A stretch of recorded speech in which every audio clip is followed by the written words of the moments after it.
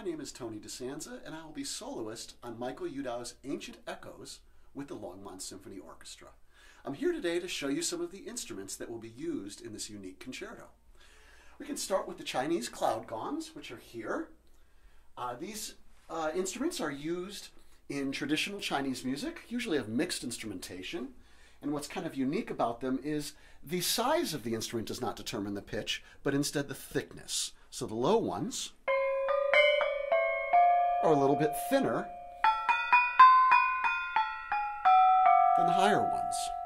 Michael likes to use these cloud gongs in conversation with the granite lithophone, this brand new instrument he built, which will be stationed right below the Chinese cloud gongs. From there, we can go up to the German Almglocken. These are basically tuned cowbells. They have a lovely sustaining sound.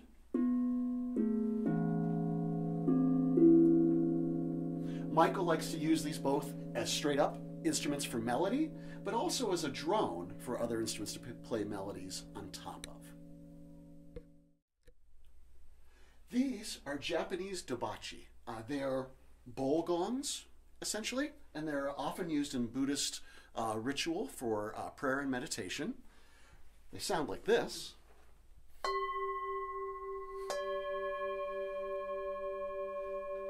Michael uses these to accompany as a subtle accompaniment to an alto flute solo in the middle of the concerto. Then we can go over to the Indonesian angklung. These are tuned bamboo tubes. There are 3 per angklung rack, which means there are 3 different octaves of each pitch represented.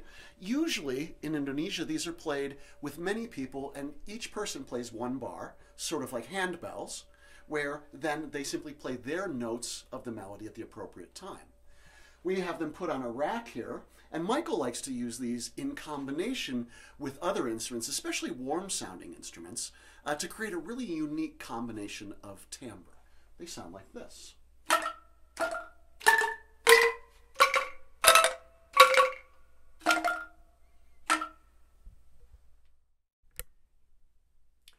This is a Middle Eastern goblet drum called darabuka or doumbek. It also goes by a number of other names depending on the language you're speaking.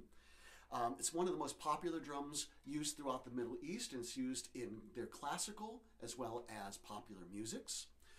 Because it's played directly with the hands, there's a lot of opportunities for different sounds.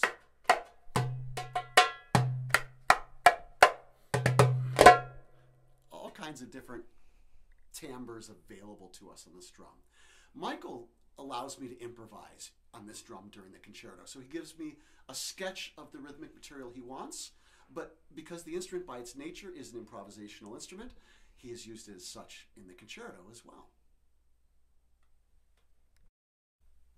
The Japanese uchiwa daiko are these instruments here.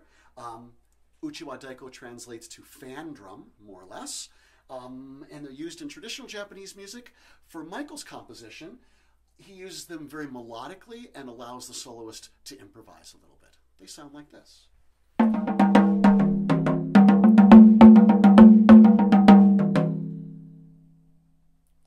Which takes us to our final drum, the largest of them, which is the Japanese odaiko. Odaiko essentially translates to large drum. It's a very powerful instrument, also used in a lot of traditional Japanese music. Michael likes to use it in conversation with the orchestra, with the biggest point of that being at the climax and end of the composition.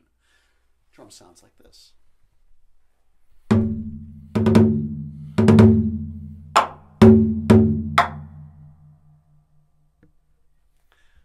Hope you enjoyed our little tour through the instruments of Michael Udow's Ancient Echoes.